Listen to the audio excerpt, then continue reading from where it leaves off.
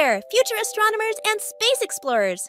Welcome back to your channel name, where we make learning about the universe as fun as a rocket ride. I'm Taddy, and today we have a super special treat for you. We're diving into the mysterious and amazing world of solar eclipses. So grab your telescopes, put on your imaginary space helmets, and get ready to embark on an out-of-this-world adventure. But before we jump in, if you haven't already, don't forget to smash that subscribe button and ring the notification bell so you never miss an intergalactic episode. All right, Space Cadets, let's start with the basics. What exactly is a solar eclipse? Why does the sun suddenly decide to play hide-and-seek with the moon?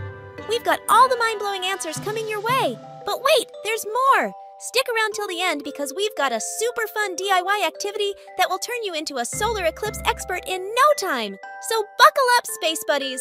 Our journey into the solar system is about to begin. Hit that like button if you're ready, and let's soar into the fascinating world of solar eclipses together. A solar eclipse happens when the moon moves between Earth and the sun. When this happens, the moon gradually blocks out the light from the sun. If the sun and moon line up perfectly in the sky, we call it a total solar eclipse. 4. Now, picture this celestial rendezvous as the moon orchestrates an interstellar ballet, twirling into the cosmic spotlight. As it pirouettes between Earth and the sun, a shadowy dance unfolds, gradually dimming the sun's brilliant rays. 5.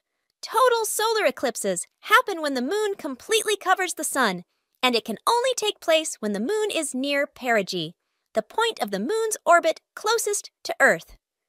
6. Now, prepare to be starstruck because during a total solar eclipse, the moon steals the spotlight, completely blanketing the sun in an awe-inspiring celestial blackout. This cosmic spectacle is so extraordinary that it can only unfold when our lunar companion is near perigee, the point in its orbit closest to Earth. Annular solar eclipses take place when the moon's disk is not big enough to cover the entire disk of the sun, and the sun's outer edges remain visible to form a ring of fire in the sky. But wait, the cosmic show doesn't end there. Enter the fascinating world of annular solar eclipses, where the moon's disk falls just short of covering the entire sun. In this captivating celestial dance, the outer edges of the sun persistently shimmer, creating a celestial masterpiece, a breathtaking ring of fire blazing across the sky. Partial solar eclipses occur when the moon only partially obscures the sun's disk and casts only its penumbra on Earth. If you've enjoyed our journey through the solar system, don't hesitate to hit that like button, subscribe, and ring the notification bell. Until next time, fellow stargazers, keep your eyes on the skies and your curiosity soaring.